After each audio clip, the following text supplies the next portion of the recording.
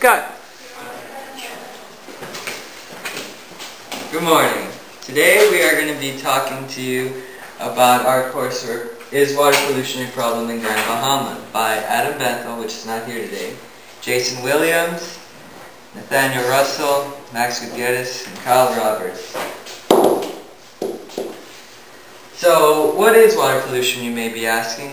Well, water pollution really is something that occurs when pollutants are discharged directly or indirectly into water bodies without adequate treatment to remove harmful compounds. It's usually chemical, biological, or physical pollution.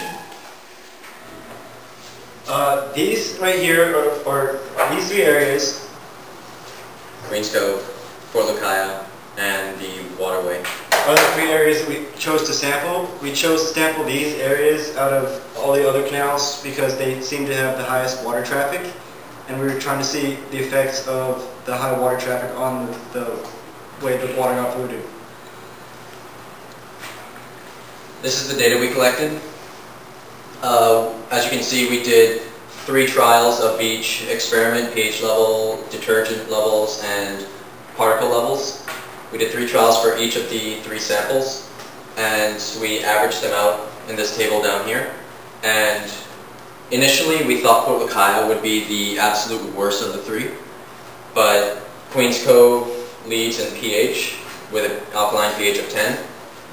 The detergent levels, well, waterway exceeded everyone by far, and Fort Lucaya, again, just like the pH levels, was the least. Same story here. Waterway by far was the highest, followed by Queens Cove, and surprisingly low was Fort Lucaya.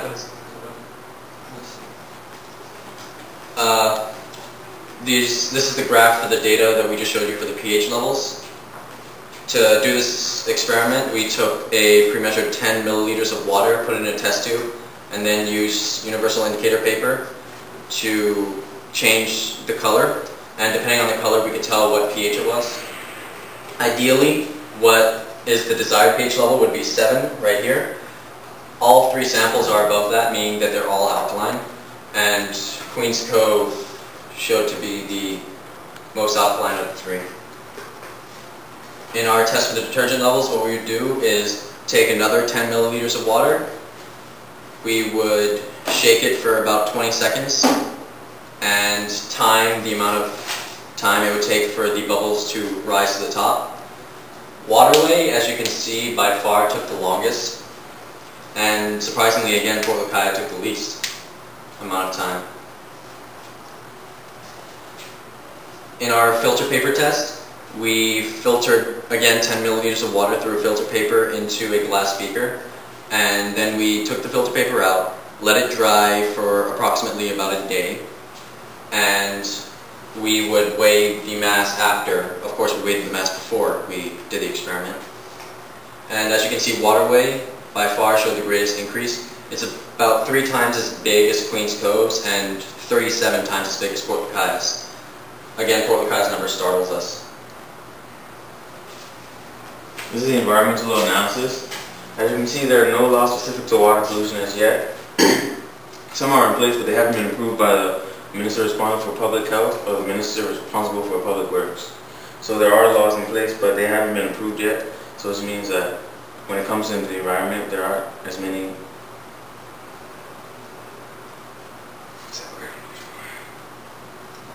laws in place for it. Alright, as we initially stated, we hypothesized that the Fort Lucaya Marina would display the overall worst quality, and in all 3 experiments the exact opposite occurred. We believe that possibly the sheer amount of boat traffic that goes through Fort Lucaya is far greater than the other 2, and that possibly caused the water to the pollutants to stir up and gather in one specific area, or possibly the waste coming out of the boats or the detergent hadn't been given ample time to properly diffuse evenly amongst the rest of the water. And also access to the other areas in Fort Lucaya which we could have sampled is very scarce. Overall though, waterway was the most polluted. Other than Queens Cove's pH levels, it led the other 2 categories. And from this we can conclude that water pollution really is a problem in Grand Bahama, especially since Queens Cove and Waterway residential areas are the worst out of the 3 samples.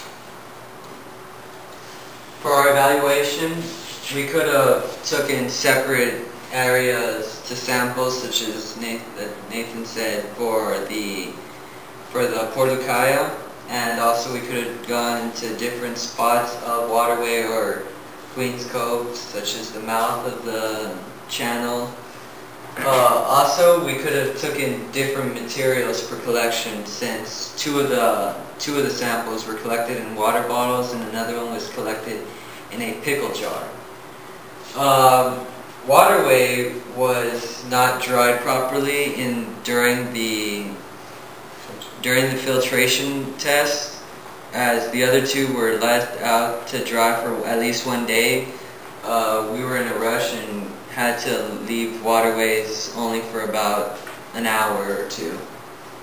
Also, we could have changed the consistency of shaking the detergents during the detergent level test, as not all the samples were shaken at the constant speed or measured at the appropriate time. So that may have changed the data a little bit from what we collected. Thank you, and this concludes our presentation.